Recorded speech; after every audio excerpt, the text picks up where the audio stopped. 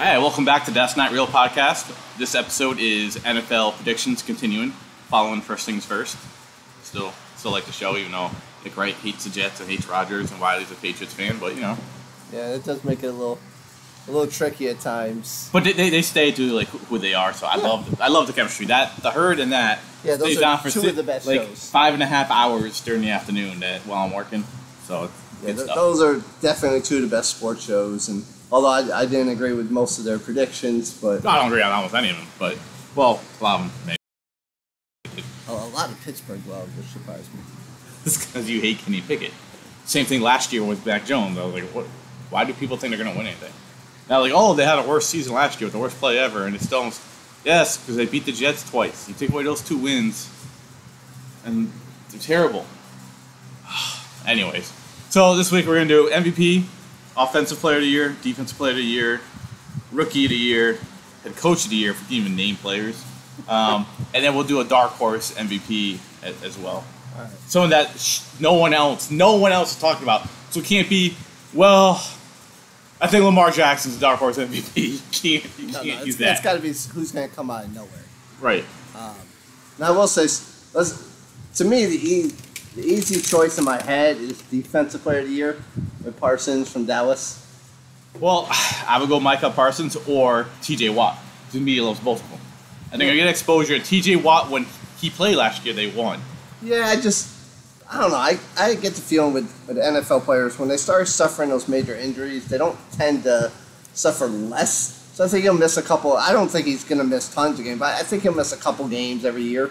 And I think that's going to stop him. But I think Parsons is just a monster. No, Parsons is a Although good player. his second half Parsons last year was not the same as the first half Parsons last year. So. Well, I think same thing with the Jets defense. I think they got tired because Dak's just not throwing. And I'll give Dak some credit. I didn't realize he had a broken thumb at one point. That changes a lot for a quarterback, guys. He's an underrated quarterback, and I hate Dallas. Well, I mean, he had a lot of bad interceptions. He had about 17, 18. He threw a pass that would be dropped by the defender, and then he threw the exact same pass the next play. It's like, oh, you want one? Here, I'll give you a second chance. So, T.J. Watt, Micah Parsons is who I'm... It's definitely not Jamal Adams. It's got to be... Thanks to Jamal for building our Jets team. Yeah. I mean, you'd like to say someone like Sauce and stuff like that, but it's almost impossible for a defensive corner unless they start getting like 8-9 picks and get some touchdowns. It's almost always going to be a rusher. You got to be Dion. Yeah. You got to be primetime. Which, by the way, shout out to Colorado in primetime for basically kicking every single person off the team and coming back and beating TCU in a barn burner last night. Yeah. So I will say Quinnen Williams is going to have an outside shot because we have such good pass rushers on the edge. He's not going to see as many double teams. So I think giving him an outside shot, but that's Jet bias. I'm trying to stay away from Jet bias. No, I know. I am too, but Parsons has a great chance because defenders there are going to make a difference. In the AFC, there's so many good offenses, so many good quarterbacks. Like Mac Jones, C.J. Stroud, and Garoppolo, if he's healthy, are like the 3 worst quarterbacks in the AFC. Yeah, it's absolutely stacked. Or Anthony Richardson, but he's gonna run. He's gonna run forever. Again, I'm a Florida Gator fan. That is the most inconsistent boy. Yeah, he's an athletic freak until he gets scared and stops running. One year, but I mean, Florida just lost to Utah, so I know that one hurts. First play of the game, 80-yard touchdown or whatever it was. Florida's in that Miami territory right now. So hey, Miami won yesterday easily. Oh, yay! How'd they do the last few seasons? Shitty. In a worse conference. They had like the 3rd incoming class of the top 300. And they got a good coach. They got to help resaved Oregon. So maybe Florida's where Miami's been the last 8 years. Yeah, no, Miami sucked. There's no doubt about Florida's having a bad year. They're not going to suck this year. Yeah, they will. No, they won't. First of all, I don't know who's even in the ACC anymore. I don't know. These conferences are getting weird. Like, we're going to invite Stanford to the Atlantic Coast Conference. And they're accepting it. And SMU, like, how? I guess, well, we've kind of got off topic, but still college football, but look at how many good games were there yesterday.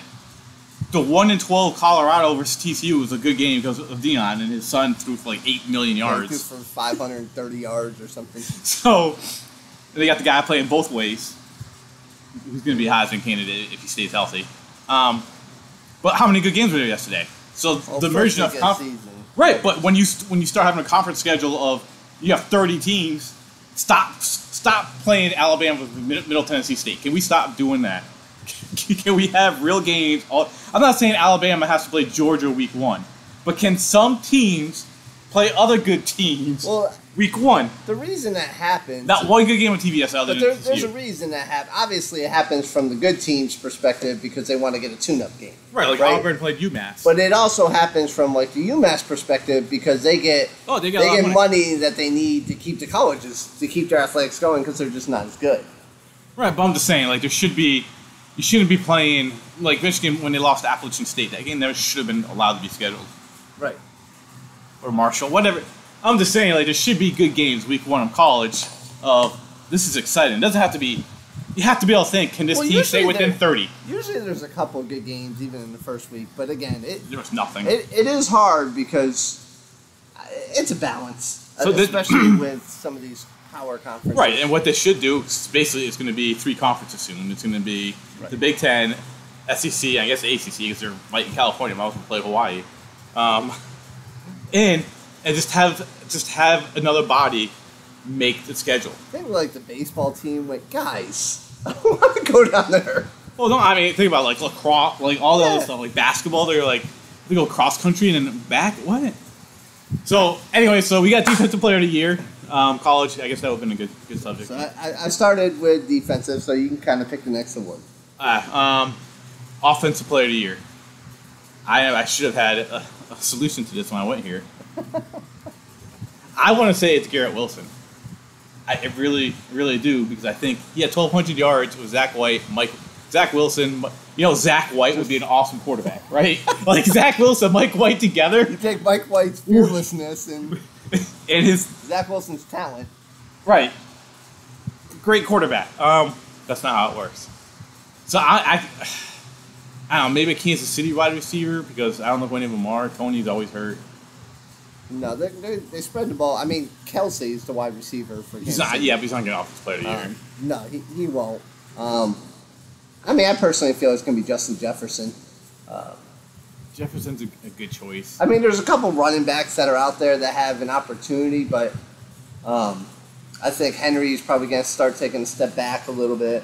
Yeah, I don't think it's going to be a running back at all. It's going to be running back like committees. It's going to be a wide receiver. There's not enough help, but they get the touchdowns, and that's why. But I think Justin Jefferson, he's still, in my opinion, the best receiver in football. Right, and Devontae Adams has. I mean, the Raiders are going to score a lot, but he doesn't have the quarterback throwing the ball. And I don't think he enjoys it there as much. I don't think so either. I mean, Mike Evans is going to be in some stuff. Cooper Kupp's banged up. So a lot of the guys that you would go with. I mean, outside taking quarterbacks out of it. Well, quarterbacks usually get the MVP and then another player. So when you were saying offensive player of the year, I was taking quarterback out of it because I think that's right. Because quarterback's going to win MVP. It's almost guaranteed now.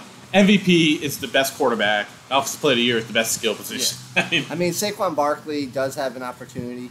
No, because I think the minute he has, once Daniel Jones goes back to being Daniel Jones, and then he has like minor injuries like at week 17 or I just week think 15. he has a lot to prove. I think he's going to try, but again, it could go either way. I don't think he's going to play hurt. He could try to.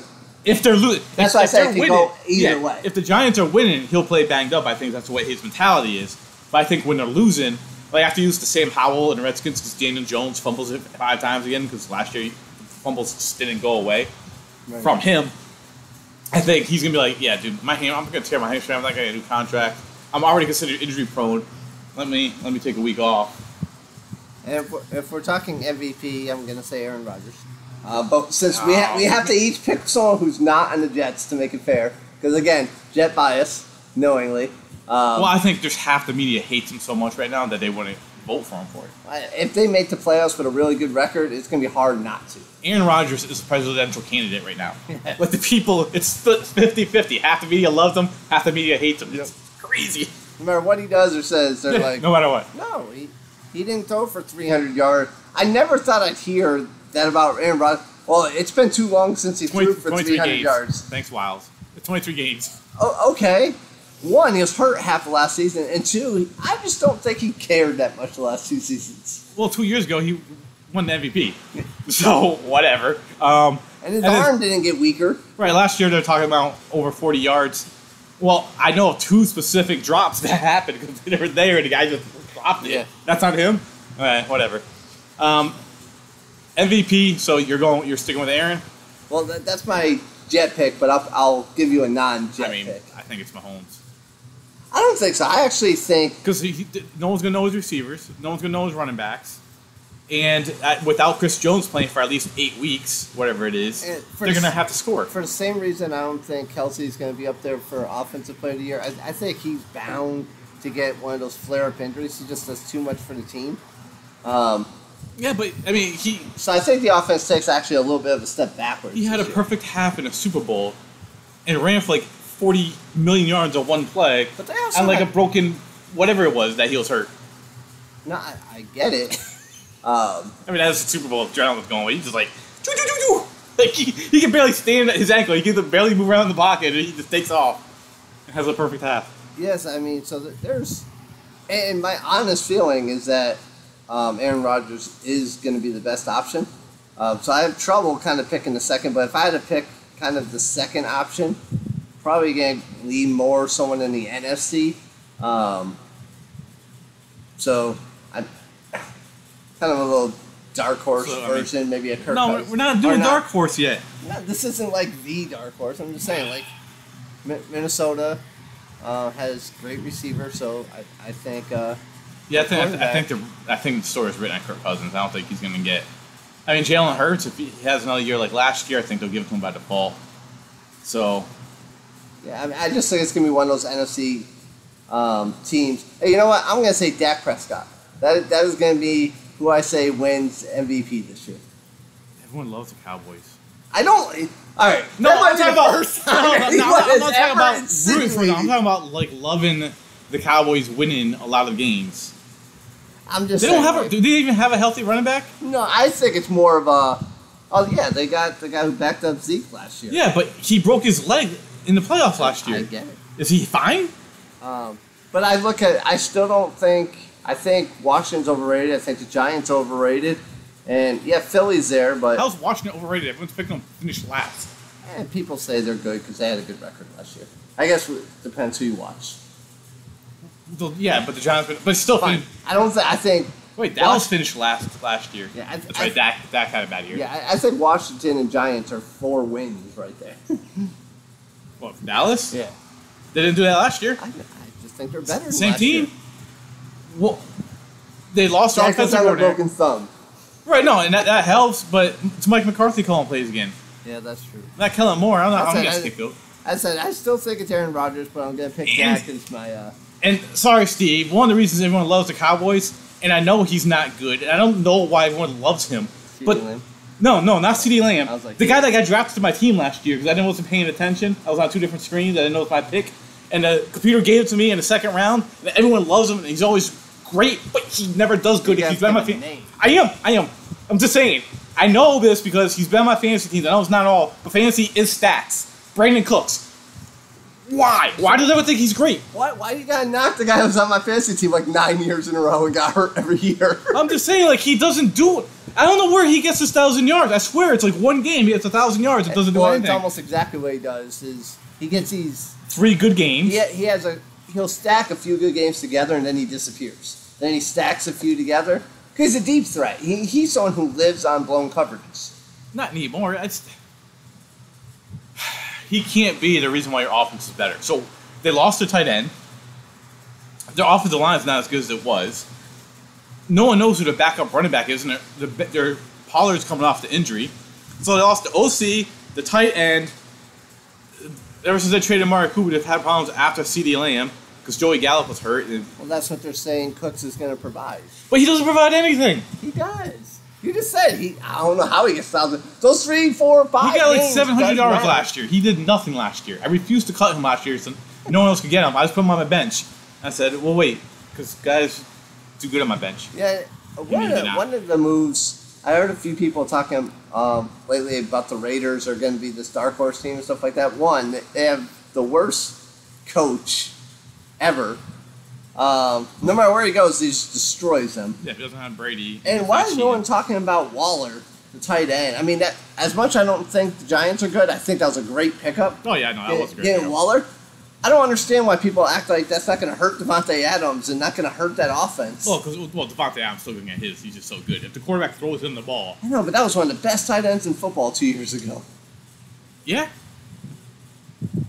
All right. So, did I give it off MVP? Yeah, no, I said Mahomes. So now going to Rookie of the Year. Rookie of the Year.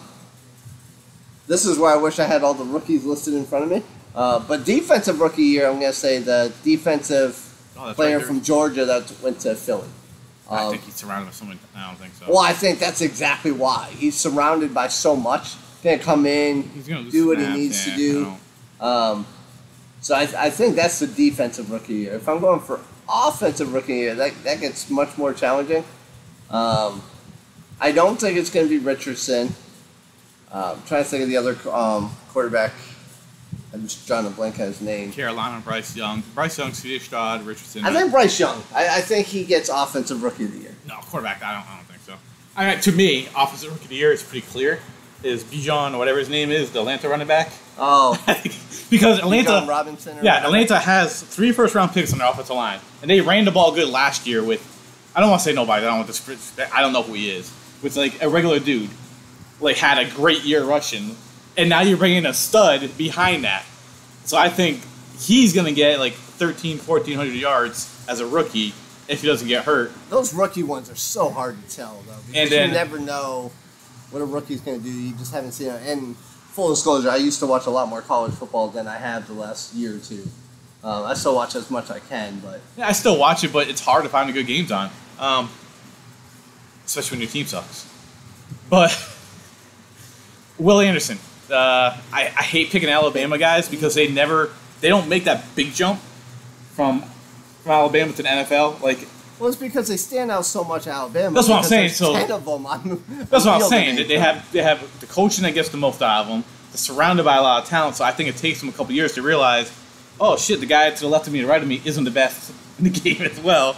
But I'm gonna say Will Anderson because I think the Texans are gonna be down by a lot, and he's just gonna have a lot to try to just rush the quarterback and. I don't know. Yeah, I mean, I said I'd say the Georgia player, but Will Anderson wouldn't shock me either. I think Jalen Carter's going to lose snaps to the rest of the. The only other thing is if some rookie out there gets 5-6 interceptions, he could sneak up in there. But the Patriot cornerback. No, stop it with that. Like, I hope not. I mean, he does have a natural advantage. They know every play that's coming. Yeah, but he was good. And the proof of that is, all right. I'm going to go down this little road a little bit. Going down? So Zappy read defenses perfectly when he was in there, and they cut him.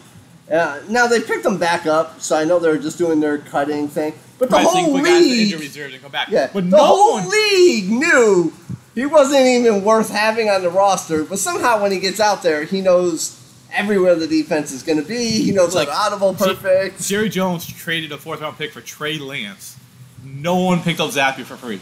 Yeah. No one. Like, all these teams, like, even the Raiders, no one picked up Zappy for free. He goes in there, and all of a sudden, he's an 80% passer. Why? Because he knows the defense. And the coaching staff won't leave him in. Like, the Patriots, with that idiotic special teams defensive coordinator, like, I still don't know how that's not... The Jets did that. They'd never live it down. Yeah.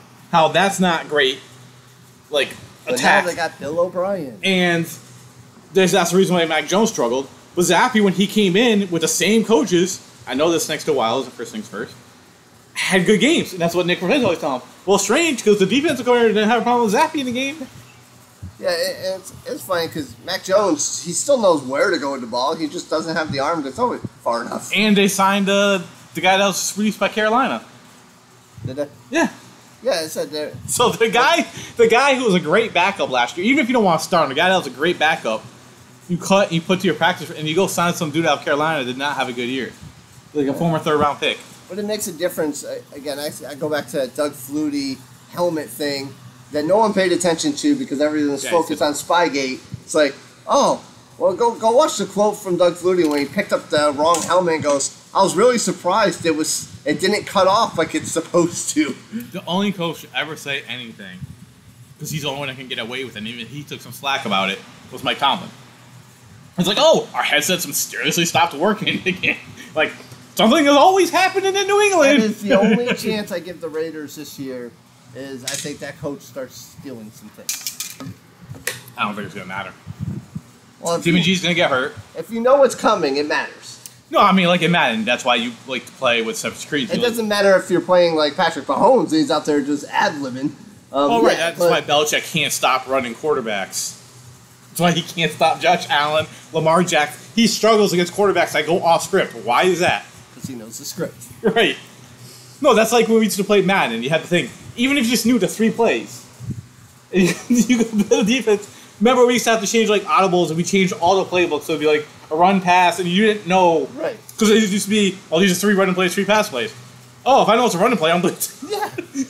And you destroy it. You get so mad at each other at the time, like, stop looking at the Stop screen. looking at my screen. Like, I can't. I'm trying to pick my play. I'm not. And also, you see 12 people at the line of scrimmage. Like, You used to have to like pick it real quick, and then you have all the audibles. You have like 6 audibles, and you go in. So, anyways, I guess Patriots finish the last, guys. Stop with this. Unless Aaron Rodgers gets kidnapped by aliens, which I've already said is a possibility, Patriots finish last in division.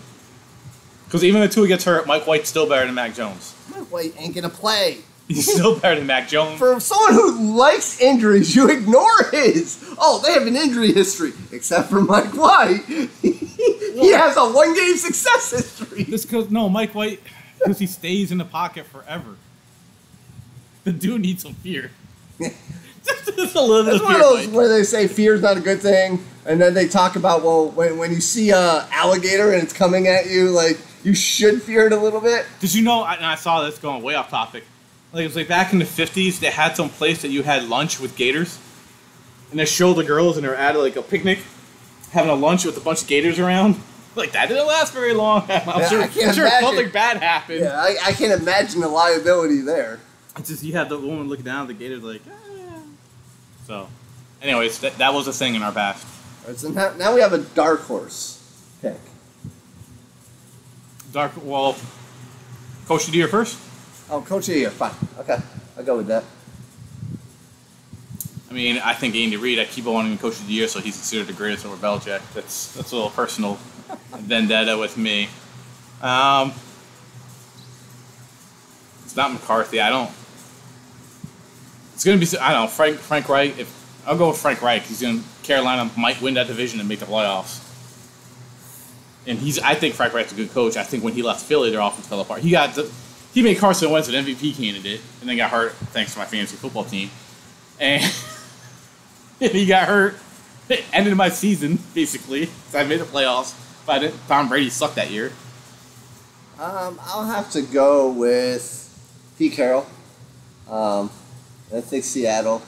If You have to win the division to get Coach of the Year. he might win the division, Not San Fran. probably San Fran, but Oh, we forgot. So that's Pete Carroll's year. yeah, I'll go with Pete Carroll. I don't choose to Sh- draw. I Shanahan. don't know that. I don't know every coach's name off the top of my head. Shanahan's a good chance for that too.